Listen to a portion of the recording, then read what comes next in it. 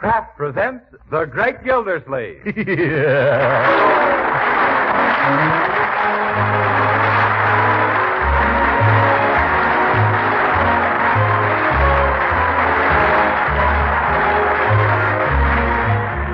week at this time from Hollywood, California, Kraft presents Harold Perry as The Great Gildersleeve. Written by Leonard L. Levinson.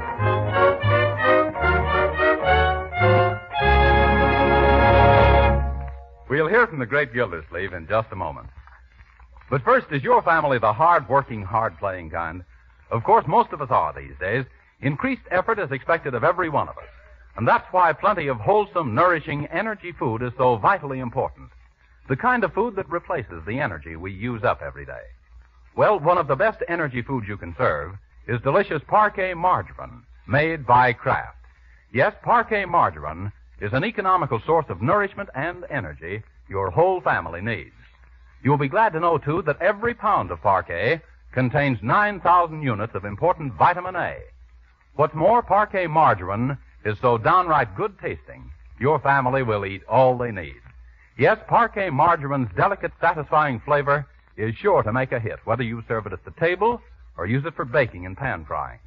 So why not give your family the benefits of this delicious, nourishing food and start serving them Parquet margarine tomorrow? Yes, when you order, ask your dealer for Parquet. P-A-R-K-A-Y.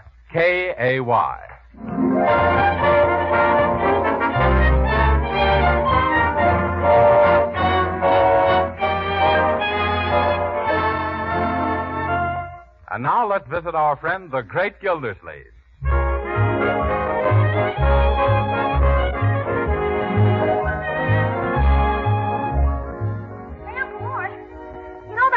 Of yours in the attic? In the attic, yes. What about it, Leroy? Well, look what I found up there. An old family album. Album? Oh, is that so? Any pictures of me in it? Ah, there. You're number one of the Puss Parade. Yeah.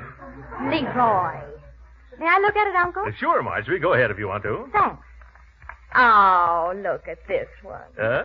Oh, what a beautiful baby. Yeah. Say, who is she? Well, if you must know, she's me. You mean you didn't always have that mustache? Well, not as a little shaver. Turn the page, Marjorie. Huh? Oop. Forgot about that one in the little Lord Fauntleroy outfit. Wish I had those beautiful curls today. For corn's sake, look at the lace on your pants. Leroy, at that age, did I know what I was doing? Oh, Uncle. Look, here's one where you're a little older. Huh? With two pretty little rabbits. Oh, yes, my rabbits. Those were my pets. I called them Flopsy and Mopsy. I intended to raise them and make enough money to pay my way through college. What happened, Uncle Mort? Nothing. I paid $2 for those rabbits. What was the matter? That was it, $2.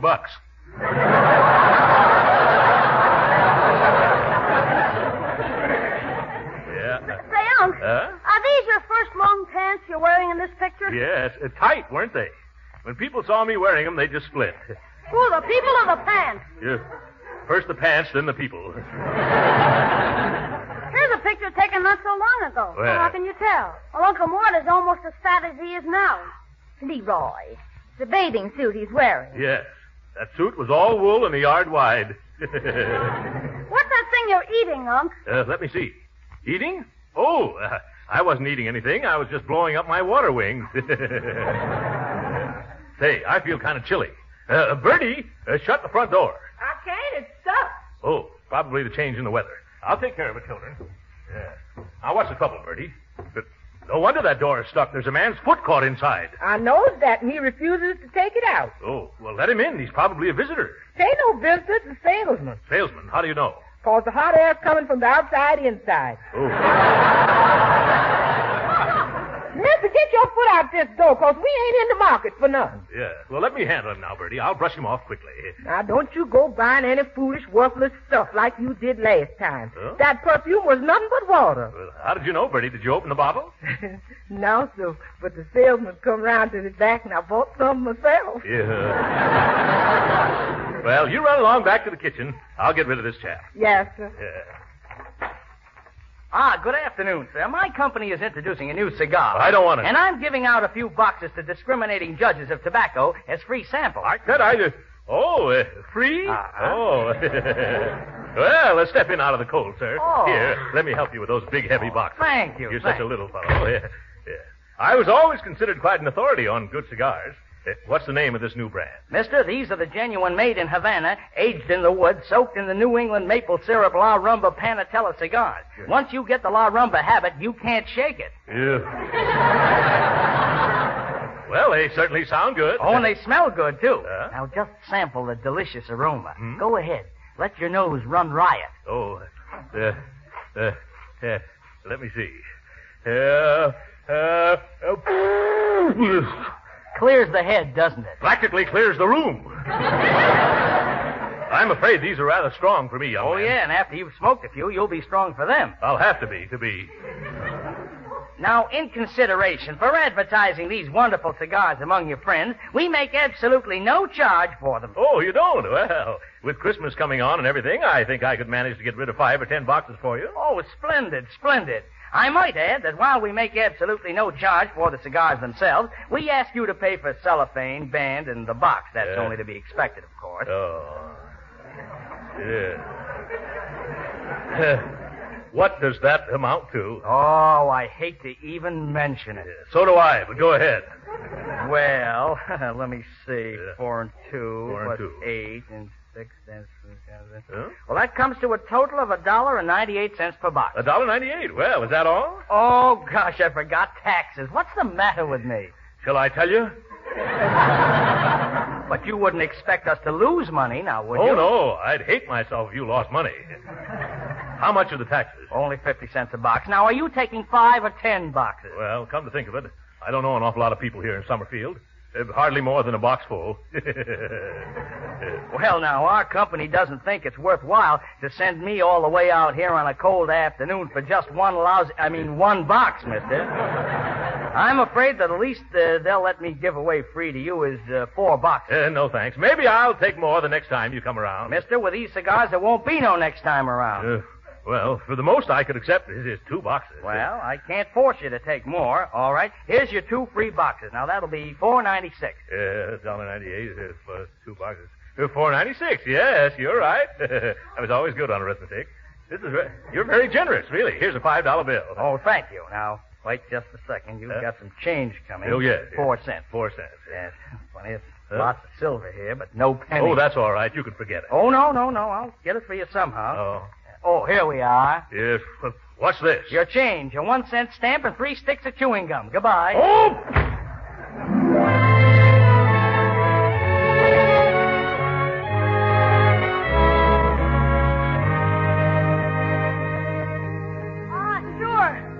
Okay to come on in the living room, Piggy. We got the whole house to ourselves. Say, is there any more candy around? Nope. We ate all the cookies, too. Too bad. Nothing sweet left, huh? Nothing unless you want to try these new cigars from my uncle's. They're soaked in maple syrup. You mean these? Yeah. Let's see them. Lamba Panatellas. Say, I wouldn't open that box if I were you. Oh, it was open already. See? Some have been taken out. I bet no one would miss this one. Hey, what are you thinking of doing? Smoking us? Maybe. What if I am? Oh, I bet you wouldn't dare. Is that so? Bet you I would, too. Only it's so long. I bet you'd be scared to go havers with me. Who, me? Smoke a cigar? I knew you'd go chicken. I won't either. I ain't afraid of doing anything you ain't afraid of doing, I ain't. All right, let you smoke it then. All right, give it here. Here. Bet you don't even know which end to put in your mouth. I do, too. Only I forgot. Which end is it? The one you don't like. My pa always bites off one end first. Like this? Uh-huh. What does he do with the end he bites off? I don't know. Swallows it, I guess. Why, he does? Sure, go ahead. Okay. Ooh, phew, it tastes terrible. Want me to light it for you? Sure, I guess so. No fun smoking an unlit cigar, is there? Nope. Hold still and puff. No, puff in, not out. Oh. That's better. How's it taste? Well, it's pretty hard to describe. Here, you try it a while and find out for yourself.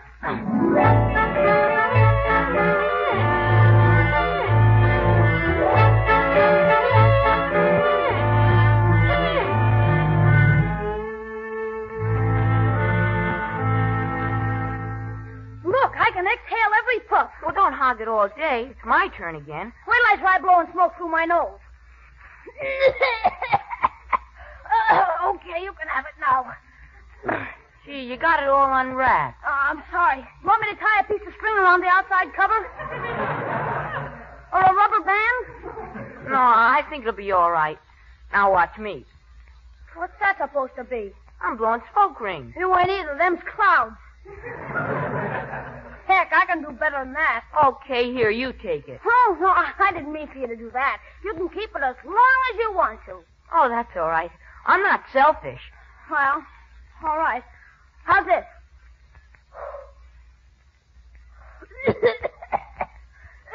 You better puff on it a while, pig. Smoke gets in my eyes. Well, okay. It sure is a strong cigar, ain't it? Yeah, strongest I ever smoked.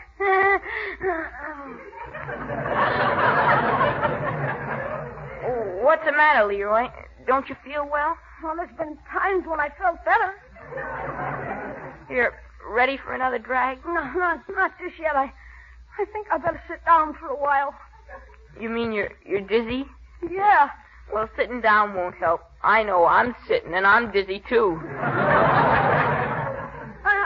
I wonder what's wrong with us. I haven't any idea. Do you think it... Say, pig, sit still, will you? I ain't moving, except my head seems to be going around. Gee, that's funny. You got two heads.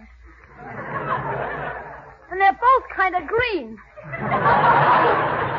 Two heads, huh? Well, that accounts for it, then. Counts for what? I can see 2 whole rooms. You know, I don't think I feel so good. Do you think it could possibly be the cigar? I wouldn't be a bit surprised. Here, Leroy, you can have it. No, you go ahead and keep it. There's lots more where that one came from. Oh, my goodness. Now my stomach's starting to go around, too. Yeah, I know just how you feel. If it's all right with you, Leroy, I think I'll go now. You're not mad or anything? Oh, no. If you want any more of the cigar, it's right here on the fern stand. See, don't hurry off. I better go or you might be sorry I stayed. Oh, gee whiz. No, I'm beginning to see what you mean. I better get some fresh air, too. Hey, Piggy, wait for me.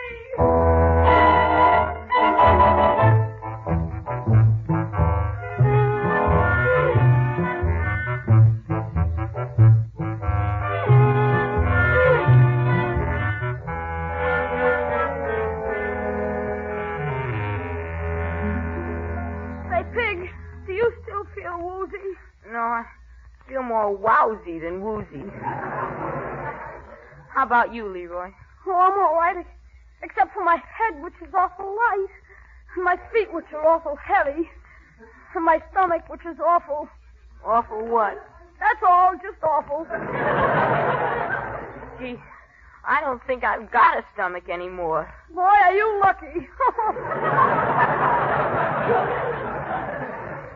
Take it easy. Just close your eyes. No. Every time I close my eyes, tapioca keeps floating in front of me. Tapioca with me on life.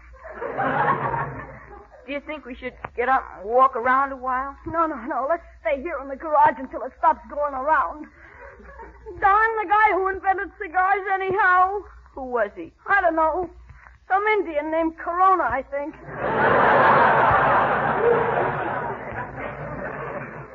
I can't see how Uncle Mort can keep smoking them all day long without falling over. Imagine going around like this all the time. Gee, I just thought of something. Do you think we're going to stop growing now? Oh, gosh, I don't know. We should have thought of that before. But suppose we do. How am I going to play football in college? I just weigh 97 pounds. Are you sure that one cigar will stop you from growing? Since I started smoking, I ain't been sure of anything. I'm awful glad I stopped. Me too. Why, I would never smoke another cigar. Oh, it makes me sick even to mention cigars. Gee whiz. What is it now? What's going to happen when your folks come back and find the living room full of smoke? Jeepers. Uncle Mort will send me to Alcatraz. We better sneak back and open all the windows so the place can air out. Not me. I'm going home just as soon as my legs will cooperate with each other. Ah, Piggy, you can't run out on me now. Not now, but just as soon as I can stand up, I will. But how can you? I didn't want to smoke a cigar. It was you. Hey, that sounded like Bertie. Come on. Look, smoke's coming out of the living room. Gee, it's lucky we got out. There's a fire. Good. Now nobody will notice the cigar smoke. Cigar smoke. That's it. Piggy, where'd you throw that cigar we were smoking? In the fern stand. Why? I bet that's what started the fire. Come on. Get some water. We're coming, Bertie. Oh, there's the garden hose.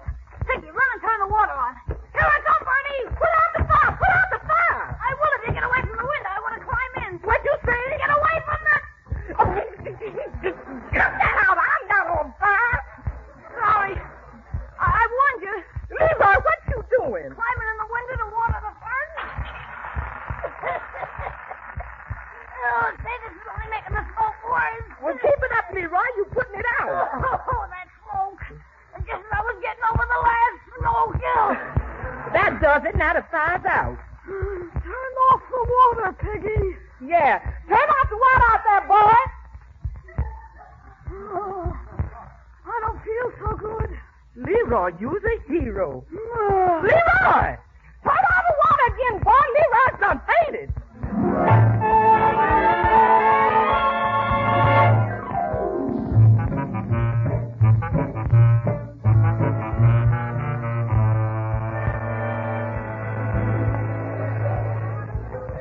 Well, Marjorie, are you sure we've ordered all the candy we need for Christmas? Oh, yes, Uncle Mort. My, you've been buying like Santa Claus with a sweet tooth. Well, why not? No matter how many Thanksgivings we have, Christmas comes once a year.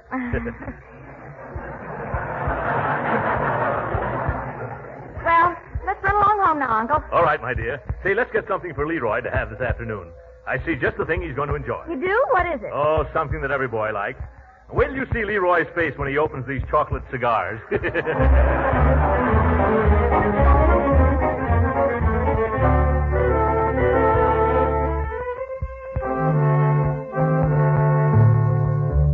See what I tell you, Bertie? He's opening his eyes. Yeah, but he don't look like he's seeing anything. Leroy, honey, is you all right? Oh, me? Oh, yes, I'm all right. And you just lay there on the sofa whilst I try to clean up this mess in the living room. I can't figure out for the life of me how that fire started. Hey, Piggy. Yeah? Gee, what are we going to say when Uncle Mort comes home and asks us how the fire started? Well, we could say it was a spark from the fireplace, if there was a fire in the fireplace. Except there's no fireplace. Gee, if they ever find out how that fire really started, I'll be cooked. Haven't you got a good idea? Yes, I'm going home. So long, Leroy. See you in school. Oh, hello, Mr. Gildersleeve. Hello there, Piggy. Oh, now I'm really going to be sick. Say, what's that I smell? Did Bertie burn something? Yeah, the living room. What? Goodbye, Mr. Gildersleeve. Come back here a moment, young man. Where is Bertie? She's mopping up the water on the carpet. What water? The water Leroy squirted on the fern box just before he did a nosedive onto the floor. Oh, my goodness. Uncle, what's happened around here? I don't know for sure, Marjorie, but the way I understand it, Leroy was watering the fern box in the living room. After flooding the floor, he tried to dive on it while Bertie was cooking the rug. That couldn't be. Well, that's Piggy's story. Yeah, well, it was nice visiting you. Here, come along with us, young man. We're going to get to the bottom of all this. Oh, dear. Huh? Oh, look at Leroy on the sofa. Yeah. Are you all right, Leroy? Oh, hello, Marge. Hello, Uncle Mort. Well, by George, he does look all washed out. Oh. Young man, what do you mean by diving on your nose in the carpet? You leave that poor little boy alone. He's a hero. Just like Dewey at Vanilla.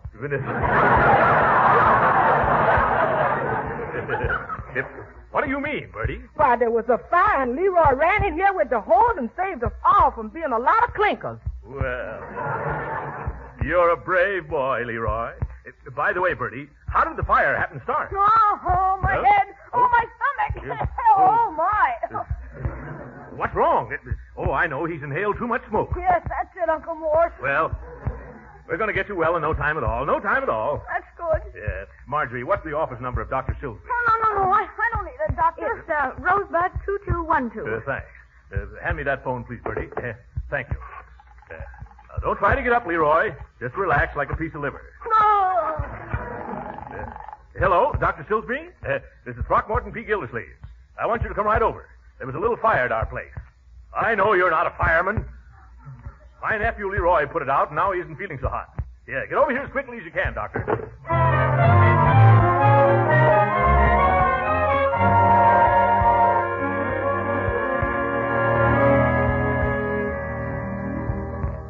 I don't know what in the world's keeping that, Doctor. Oh, while we're waiting for him, Leroy, here's a little surprise I brought to you from downtown. Here. It's a chocolate cigar. No. Yeah. Quick, somebody water. He's going to faint again. No, I'll be all right, Uncle. Huh? Chocolate and cigars. I couldn't take it. Oh, well, I'm sorry, my boy. But you won't refuse a nice big chocolate cigar, will you, Piggy? Yes, Mr. Gildersleeve. I couldn't. Huh? That is, Leroy might feel bad if he saw me eating it. Oh, yes. Well, that's very considerate. We'll save them for later, then. By the way, how did this fire in the living room start, Piggy? You mean the fire from the cigar and the fern stand? Oh. What's wrong, my boy? It hurts. The scar I got from the fern stand that was on fire. Oh, yes. Piggy, isn't it time for you to go home? Uh-huh. Oh, yes. I gotta be going now. Yes. Well, it gets me. How a fern stand can suddenly, without any cause, burst into flame is one for Ripley. Maybe it was spontaneous compulsion. Those ferns were getting terribly parched, late in the year, no rain inside the house. Oh. Well, I suppose we'll never know. Yeah, let's let sleeping dogs sleep. Yes. Excuse me, Mr. Gildersleeve, but look what I found in the ruins of that there fernery that was on fire. Well, looks like remnants of a cigar. Why, this could have started the whole thing. Well, folks, now I really gotta go. Huh? So long, Leroy. Good night, Mr. Gildersleeve. What's bothering that young man? Oh, that's Piggy's way, Unc. Here today, gone tomorrow.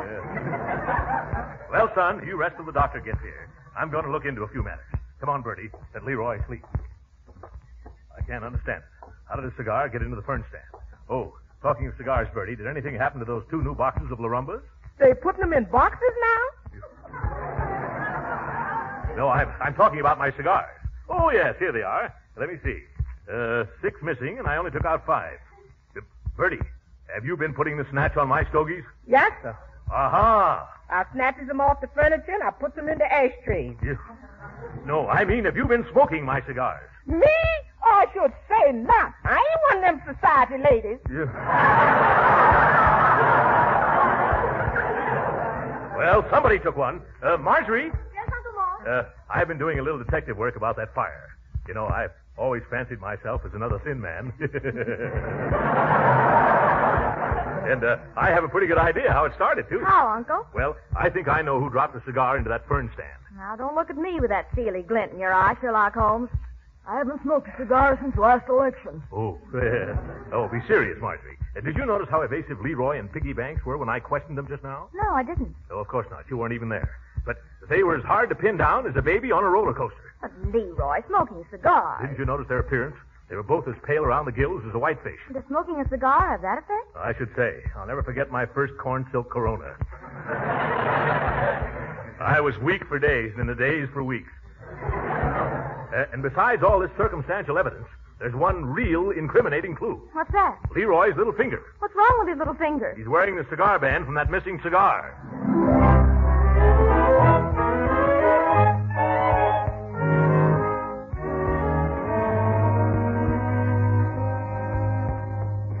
At last, Doctor. What delayed you? Did you stop on the way to cure a couple of hams? Fine thanks for rushing away from an office full of patients. Well, where's the sick boy? Show me to him. Oh, yes, just a second, Doc. Since I phoned you, I found out a few things. I think Leroy is sick because he smoked one of my cigars. Well, I can understand that. I smoked one of them, too. Yes, but I can't get him to admit it, Doctor. He just keeps groaning and changing the subject. Now, I've got an idea how we can smoke out this whole cigar business. What's that? What kind of sickness would have the same preliminary symptoms as smoking a cigar, Doc? Oh, almost any of the juvenile illnesses. Yeah? Measles, chicken pox, or mumps, say? Say, mumps will do. You examine Leroy, and you tell him he's got the mumps. That'll bring the truth out of him. Come on. Oh, you and your schemes. Shh. Remember what to do, Doc. Leroy. Here's Dr. Silsby to take care of our sick little boy. Oh, suffering stuff. Yes. You didn't need to bother the doctor, Hunk. I'll be all right in a couple of hours. Well, now that I'm here, boy, I better give you a quick once-over. You see your tongue. Mm-hmm. Now, say ah. Ah. Yeah. I better take your pulse. Dum-dum-dum-dum-dum-dum-dum-dum. Now, you can put your tongue back in now. Thanks. Now, tell me, after you inhaled this smoke, did you suffer any attack of vertigo? No, I was just dizzy. Oh, yeah. And this was accompanied by acute nausea? It was nausea, all right, but there was nothing cute about it. Well, that's just as I thought. Let me feel your jaws. Oh. Hey, what are you about? Mr. Gildersleeve, has this boy ever had the mumps? Mumps? I don't think so. Have you ever had the mumps before, Leroy? No. Say, you don't think I got them now, do you, Doc? Well, it's a little early to say for sure, but the indications point that way. Oh. Yes, isn't that too bad? Looks like you'll have to stay in bed instead of going to that big football game, Leroy. Hey, wait a minute. Gee, Doc, maybe you're mistaken. Maybe if you knew what really happened, you wouldn't call it mumps. What do you mean, what really happened, Leroy? Oh, gee, I should have told you before. Uncle Mort, the reason I got sick and look so pale and everything is, well, gee, I hate to tell you, but, why did I do it? Why did you do what, Leroy? Why did I smoke one of your cigars? At last. Now we're getting the truth. Young man, I'm surprised at you. Oh, gee, I'm sorry I ever did, Uncle Mort. Sorry as I can be. Yes, I think you've learned your lesson, Leroy. I have, Uncle Mort. I really have. And now maybe Dr. Silsby can see it's the cigar that makes me look this way and not mumps. Well, Leroy, that was just a little put-up job. Little scheme to get the truth out of you. You really haven't got the mumps, has he, Doctor? No, he hasn't, Gildersleeve. But according to his pulse and his temperature and these spots on his chest, he has got the measles.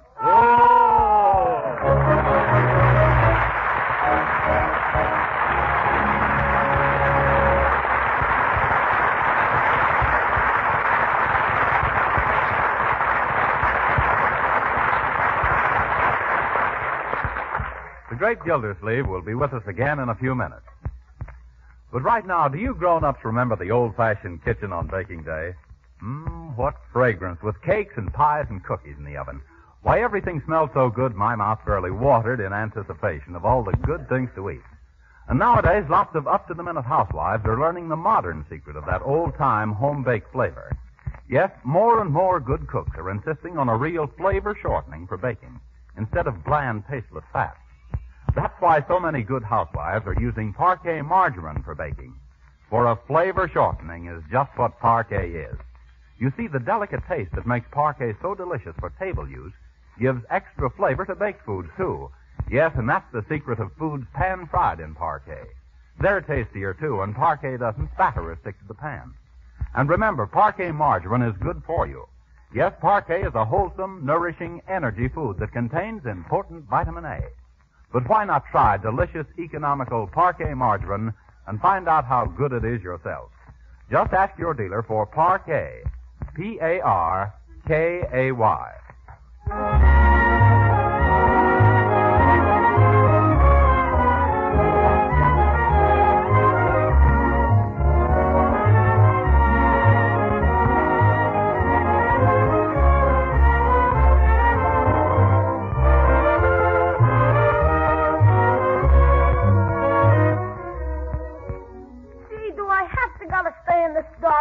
Uncle Mort? Yes, Leroy. That's part of the cure for measles, you know.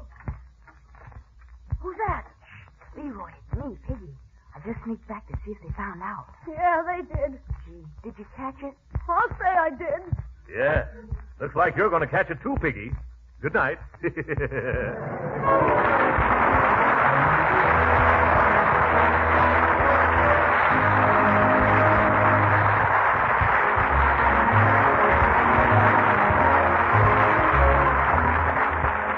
Original music heard on this program was composed and conducted by William Randolph.